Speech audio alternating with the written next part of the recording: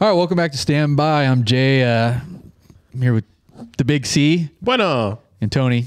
So, guys, today we're going to be going over Airsoft and its training implications. But first, we got to thank our sponsors, Axiom Training Group. Thank you for Axiom Training Group. Lights, training, all the bad stuff here. We've tagged them in most of our videos. Tony's the head person on that, also head of CRW. So it's kind of a dual sponsorship, I think. Biggest sponsor of the channel. Yeah, Axiom, CRW, solid. Fun stuff. And we'll dive in a little of that. We'll probably have a little separate episode to see what you got. Yeah, on that coming up. Also, Developed. Developed is our new sponsor, Fitness. Marcos over there. Solid. You're still on this program? I am. I'm still on the program, still doing the food, doing the whole damn thing. I've dropped 3.5 pounds over 2 weeks so far. Yeah. So if you're struggling to maintain healthy lifestyle due to your busy schedule, you're not alone. That's why we joined Developed. Well, I did for a little bit. Chris, did you join it yet, or? I have not. Absolutely yet. not. That's crazy. It's still it's a free fat as fuck, dude. Developed is a exceptional online coaching program that offers customized fitness, nutrition, and lifestyle coaching to clients worldwide. No reference to step brothers. Okay, there we go. There, thank you. Whether you're a busy professional, stay-at-home parent, or student, Developed will help personalize a plan that's adaptable to your lifestyle. Unless you're Chris. Become part of the community with like-minded individuals who are dedicated to living their best lives. Don't wait any longer. Visit developedmethod.com and join today. Links in the description below. Thanks, Marcos. Anyways, like we're saying, back to Airsoft. I'll shoot it off with my experience with Airsoft is, I think, we started in 2011. 2011. 10, 11? Yeah. 10, 11. I'd say like probably 09, 08. Anyways, Airsoft. Yeah, it was a long time ago. Did Airsoft, rifles, pistols, went to SC Village, Tac City North and Tac City South. Jumped in after that later on. You stopped, but I kept going, went into where I've done some training even recently. N1, Project N1 out of El Monte. So that's another one. Sounds like it's making a comeback since Low Signature Resource Center. They did Airsoft when we were over there instead of like Sims. It just seems to be like the budget-friendly force-on-force scenario that you could do, versus Sims and UTMs, which is a little bit more expensive. And sometimes just basically finicky. Just cause problems. Yeah, 100%. Yeah. So, but I used to run this one right here, which is like a KWA. That's currently the new Phil. M4 style, yeah. Phil's sick, or he's on hiatus. Hey, Phil. Doing Phil things. I used to run this, just whatever, basic. And then 1911. This bad boy right here. Gas. Yeah. Gas blowback. Gas blowback. So it was cool. This one is the, I think it's a KJW. Things what these That's are. my experience. I think I probably did it for like KJ works. 4 years. Did you ever dabble in Airsoft? The first time was when we went over to LRSC. That was I think Airsoft is good just from that one experience. If you don't game it, like if you actually take the time to, like, right, you know what I mean? Yeah. Like if you're gaming it, you're gaming it. Yeah. But if you're using it to, like, okay, let me actually practice my proper techniques and all that stuff, I think it'd be great. Like you said, budget friendly. Like I think to really, I wouldn't say game it, just be like, you're trying to replicate your exact setup you'd have, on the range. Yeah. You'd really have to replicate it and probably throw some money into rifles that only take 30 round mags, and you have to reload, right, for every 30 BBs, and you have blowback, and I guess you could really dive down a whole rabbit hole, but. Well, I think that's the interesting part about it is the Airsoft world has like jumped up exponentially. So this is like what you and I, like, this was the 1911 is what we ran back in the day. And it's not like they're not almost a 1-for-1 type setup. Like, still has the safety, the backstrap safety, still has the trigger safety or the thumb safety on it. Adjustable sights, the takedown's almost the exact same. I pop out this little pin, rotate it out. Almost everything about it, it's almost exactly the same as an actual setup. But where they're starting to get a lot more advanced is like they're starting to get even more one-to-one aspect. Like So, for example, like this is one of the ones that I picked up about 2 years ago. This is the 19X. It was to mimic my Glock 45, and I got the 19X version because I don't have a 19X, but it's the same frame, so I know, hey, this is my training gun, and then I wrote training all over it, so I can use this for demonstration stuff and not have to worry about using a live gun. I was painted orange. I could, but I just didn't. Blue. But yeah, but it has has all the same workings. Everything's exactly the same. It's a one. This thing is legitimately a 1-for-1. It is a stamped by Glock. It is a Glock registered gun. It's like on the side of it says officially licensed product of Glock. So they'd probably get a little kickback. Yeah, so probably, but it has everything's a 1-for-1 on this whole setup. The rifles are now getting to the point where they have full blowback systems. Do people run red dots on these? Yeah, I actually have a buddy of mine who runs a red dot on his. So you can do stuff like that. The rifles now are starting to run gas systems where they actually have a kick to them. Like the bolt actually reciprocates, so you actually have full feeling of everything. So they're getting pretty advanced now, and like I said, that's what I like the most about it is the fact that it has. That they have people are starting to realize the training potential out of it, right? Yeah. Because when you and I started, it was literally just to have fun. Yeah. That was almost like a workout for us. For a lot of cardio. Ton of cardio. Running. Running around, sliding around, crouching, ducking. Well, Mondays and Wednesday at Tech was pistols and shotguns. So, yep. So that's easy to get around the guys with like full auto and the gas guns that are shooting like 1 million rounds a second. Yep. This is kind of like, hey, you either got skills or you don't. That's it. Like everyone's on the same playing field. Exactly. So that's what I kind of liked a lot about doing that, and there's a lot of systems. Like there's a few instructors, like a friend of mine coming out to CRW as well. If you guys are curious, if you guys listen to this, his name is Kyle. He was out there last year, 2 Alpha. He teaches his CQB stuff with Airsoft. He teaches classes over at Project N1, and they do. Where's that at? El Monte, right off the 605. Oh, okay. So yeah, shout out to John for that one. So, but it has a lot of merits to it. But like you said, like you have to take it take it seriously, right? If you want to just run around, like you can, but if you actually want to like try and get the tactics aspect of things. There's a lot to learn behind it. The recoil management, you'll never be able to really do anything with that. Yeah. But as far as movements and all that kind of stuff, it can do all that. So that's one thing I think is really cool about it. And so I currently have 3 different ones. This KWA was actually one of the first. This was KWA's answer to, because Glock for a while was not registering, not letting people do an actual setup. And the only ones they were able to find was like in Japan or out there where they couldn't really, the copyright laws basically didn't exist. Or Mexico. But they came out with this ATP, they call it the Adaptive Training Pistol. So it's basically supposed to be a 1-for-1 of a Glock. It fits in Glock holsters and stuff. And this is what I originally got before this one. So this is the mimic of a Glock 17. And honestly, if I actually had that in the grip, I'd actually run that in real life. It feels real good. Yeah, it feels good. So, but yeah, but it's it has its merits to it. I'm a fan of doing it. I mean, what did you when you actually did it? So, recently you guys did that thing. So, what did you find like was kind of an eye opener for you using it? It was. How do I say it? Like back to my first point, where like if you take it serious, it could be awesome, but it depends on who you're with, like who you're playing or against, or you're training with. Because the opposite group was like straight full auto, like guys just going to work, and it's like, okay, well, I can't do the normal stuff if they're going to be sprinting across the room. And so the stipulation on that though was 2 guys had rifles and 2 guys had pistols. Correct. It was 4-on-4. Yeah, for the audience. Yeah. So yeah, I mean, like I said, it all boils down to like if everyone's taking it for seriously for training purposes, it's going to be awesome. But if one side is going to game it and the other one's going to try to, it's like can't really be fair. Yeah.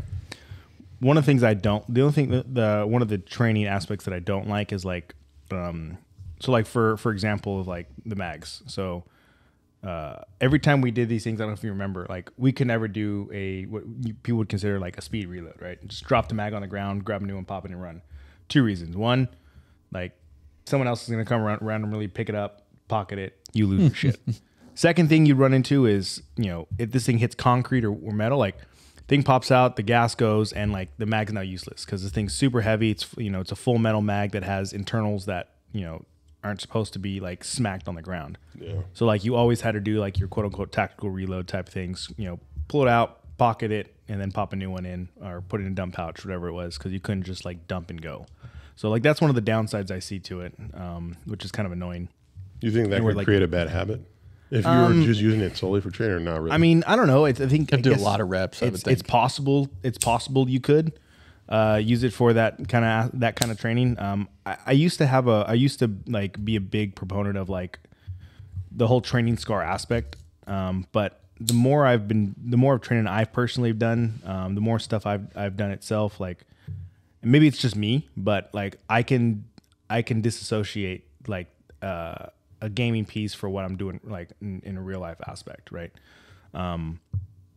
The kind of the way I kind of explain it is like think of it as anything else that you doing like that like, hey, if you're a professional at X, right, but there's a recreational portion of it. Take driving for an example, right? You're a professional driver, you're fucking used to driving at 260 miles an hour in a F1 car and just like blazing it down, and you know how to do all these turns. So doesn't just because you do that professionally doesn't mean you can't like disassociate. Hey, that's a race, and then this is I'm in a regular car driving to go get the groceries, right? Or this is a defensive driving style class, and I'm training a shit ton doing defensive driving, but now I have to, I can't work on that in a race setting. Like you can change back and forth. So like I don't really know if I really agree with the whole concept of training scars. I can see where the concept can come into play. But I don't know. I'm not saying that it doesn't exist. I'm saying that from what my personal experience lately is, I don't know if it exists as strongly as a lot of people perceive it to be nowadays. Or maybe it's because too, like you train way more than above average. Like you train way more than the average bear probably. Yeah. Like the average person out there is not shooting as much as you. No. So maybe in them, it might be different because it could be. Yeah, you can disassociate because you're at the range all the time. Yeah, and that's very possible. Like I said, so that's why it's like I'm not claiming like that doesn't exist, but like by no means am I saying like training scars can't exist. Like yeah, of course I think they maybe can for certain people. For me, I can separate the two. Right, I can understand that I got to put this away because it's the simple fact of this will break. Yeah, like I can take that second, go, oh shit, I gotta be careful, put this away because I don't want it to break. But if I'm actually shooting something and doing something where I don't worry about it, I'm just gonna dump it, right? But I don't know. But I mean, I guess that could be something that is considerable, right, for training scars if you wanted to go down that route. But there's that. The other thing that's kind of annoying is if you're playing with more of like an outdoor setting, if you're doing stuff for, the BBs are standard like 2.0 grams, and they have 2.5. And like, so like you have to worry now if it's a heavier wind, like now you're having to worry about your BBs like not flying true. Like indoors, we've never had that problem. We always played indoors, CQB style stuff. So that was never an issue for us. But those are like the things that I can see would be the downsides to using Airsoft. But upsides, it's cheaper, right? You can still get all your tactics in. The industry has blown up so much to where you can basically get a 1-for-1 of your exact gun. And even there are people, I see people doing, putting real steel parts on their gun. Like I know people who put on like real EOTechs, real rails, like on their rifles. All these, yeah. Like I saw a guy who built out an 870 shotgun. It was a gas blowback shotgun. It literally every time you pumped it, it popped out a shell because it had a certain amount of rounds in it. It had like 6 or 7 BBs inside of it. Shot those out. You'd pump it. It'd rock one out, and you'd run it that way. And they literally had like furniture on it. Their Airsoft shotgun was like $900. Jesus, God damn. That's a real shot. That's a real 870. Yeah, that's more than 8. That's more than a real 870. But it's like well, if you think about like if you upgraded your you did upgraded parts to it. That's for example. But you're basically you can get a real shotgun for that price. So it's like, but it's like if you're trying to have the realistic aspect of it, okay, I can see how that makes sense. So I don't know. It's weird. It's hard to, like for me to fathom wanting to do that for like a game, like spend that much money on a gun for a game when I can do the same thing for a real steel. But if you're trying to have a 1-for-1, and if you're trying to do that, I could see the potential of how it has usefulness. I would say interject real quick. If you're going to spend that, there's nothing against your guy. If you're going to spend like $900 on the shotgun, it's a guy that I saw his setup. To that guy, if you're going to spend $900 on a shotgun, dude, I'd suggest you spend $900 and like go to a fucking class, like go to your class. Yeah. Like spend the money on like an instructor that's gonna. For $900, you can buy a fucking shotgun for $200-300 and still go to a class with the ammo. Yeah. So like. True. I don't know. But again, airsoft is, I think it's more tailored around people who maybe other countries who can't have real guns, right? You see a lot of fucking countries that just buy it. They want to have the American culture, right? Like fucking be gun owners and fucking, helmets, be trained, well trained, do military stuff, whether you call it fucking LARPing or whatever, but they just can't do it because of the gun laws. Yeah. Even some states, right? It's like, no one's ever going to really have that same experience as would be combat or law enforcement. Like in the field, you could train for it all day, but it's the same thing, kind of, I don't know, LARPing training. Yeah, I mean, a great example is like, look at your little like M4 setup, right? Like if you try to have that exact same setup I go to jail. You'd go to jail in California for that because you can't get a tax stamp. Federal prison. Bro. You can't get a tax stamp. That's a real gun. Like that's but it's a 1-for-1 setup basically. Yeah. So you get to have that kind of those nice little features out of it. So you get to, and you get to go ahead and practice a CQB setup with a shorter gun. What those are designed for. Yeah. So, it has its usefulness. Yeah. There's no doubt. Like if there was a match or like, I would probably I'd probably spend a lot more money than I need to. But if everyone in the match was like, all right, this is like sim stuff. So everyone's kind of got like the same basic, like, there's 3 dudes with M4s that are all single shot, no full auto. Yeah. Fucking maybe 50 round, 60 round mags, whatever. That's one thing. But it's like you're going out there, these matches, these dudes that got like shooting around the corner and box mags with fucking 600 round BBs, and they're just spraying and praying. Letting it go. Well, remember the Polar Stars came in when we first started? Yeah, those are ridiculous. God, like it's gotten so much. It's gotten so much worse. 1 million rounds a second. It's like just shoots laser beams. It's like it's not really fun. But it could be if like everyone maybe was on the same page. Like, all right, we're doing it this way. You can test all your equipment and the 4-on-4s.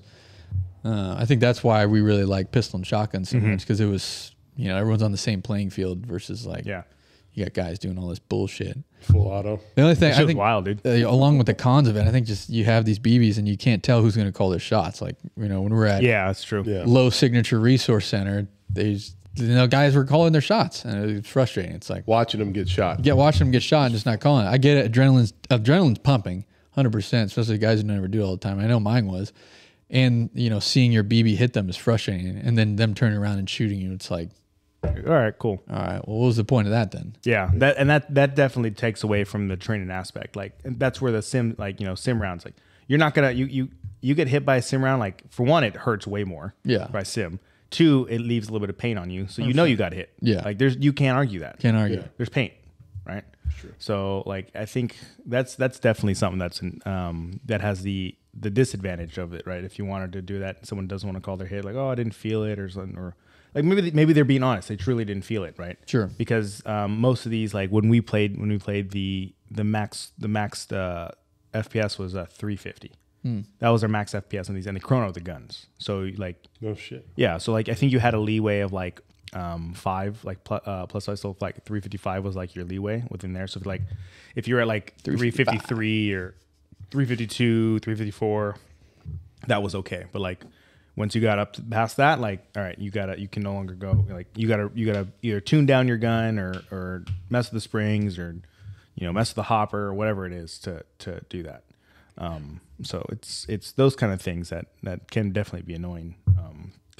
But it is what it, you just, I think we're all on the same page of like, it has its merits, it has its uses. But you have to take it for what it is at the same time. Yeah, I think it has a place. I don't think.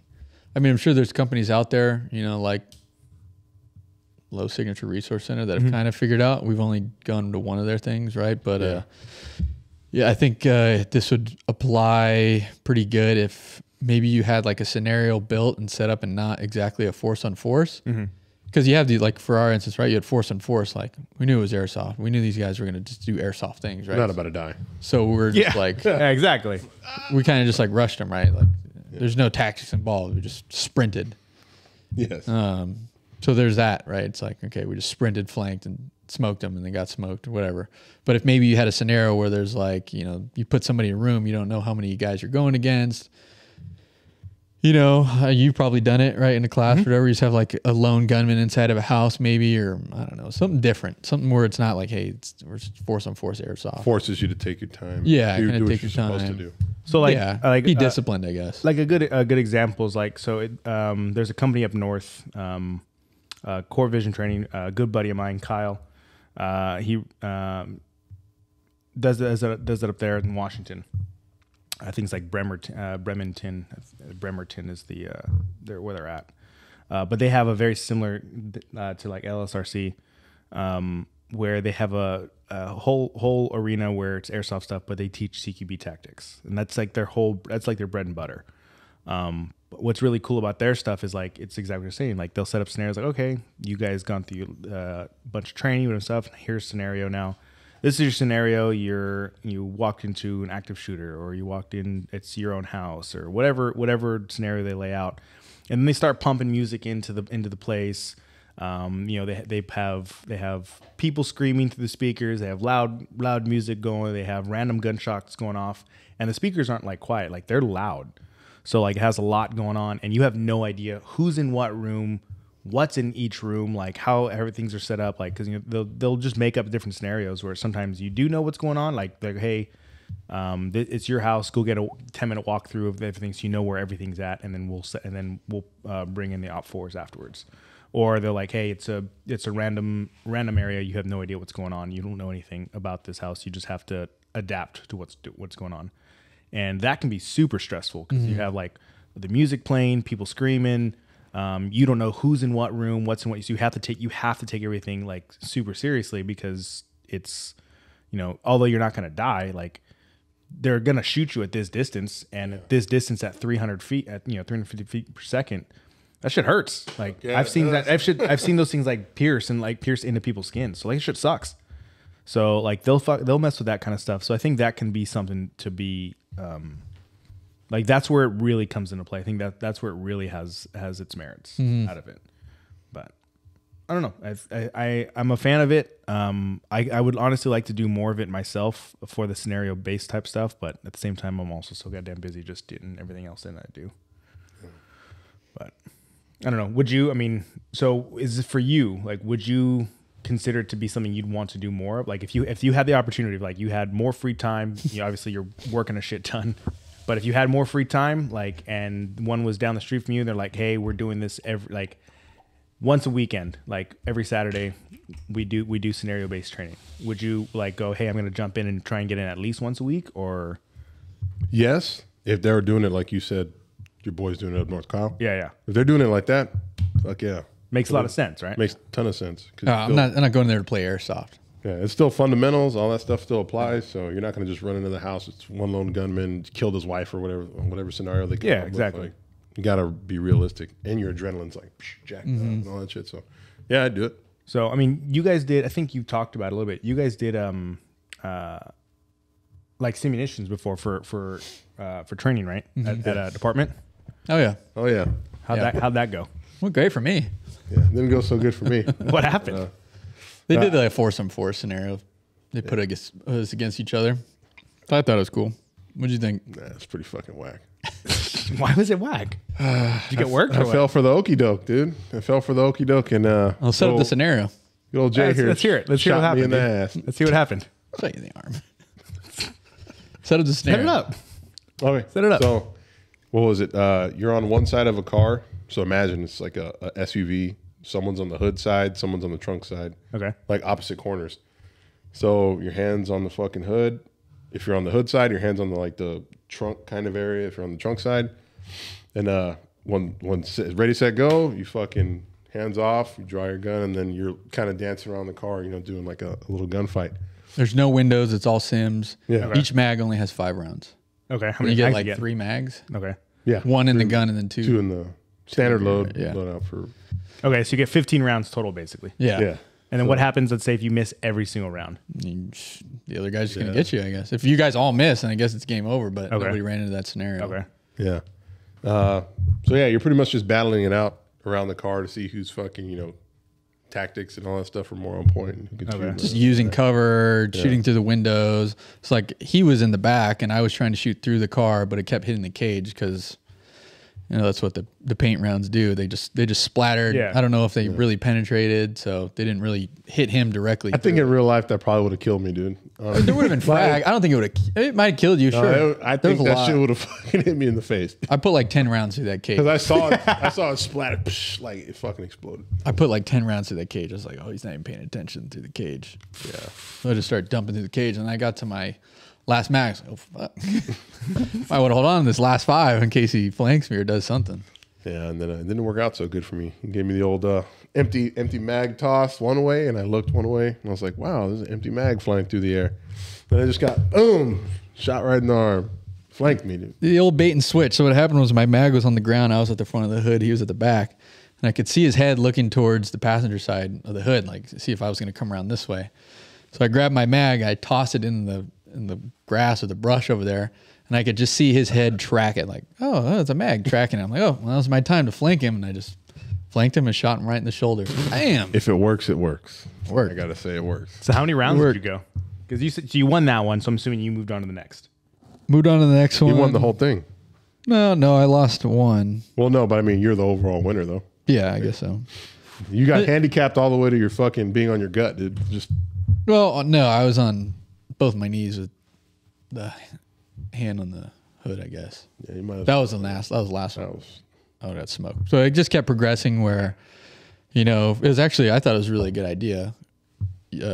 At first it's your dominant hand, so now you only have one hand. They give you a kettlebell, fucking non-dominant hand. And, all right, cool. It's easy to draw and reload and do all that stuff because you're used to it. And then they're like, all right, we'll switch if you win that round. So now I had it in my dominant hand, so I had to draw from level 3 holster while getting shot at, while putting my hand on the car. And then he says, go. Now I'm trying to fight the holster and keep an eye on the other person.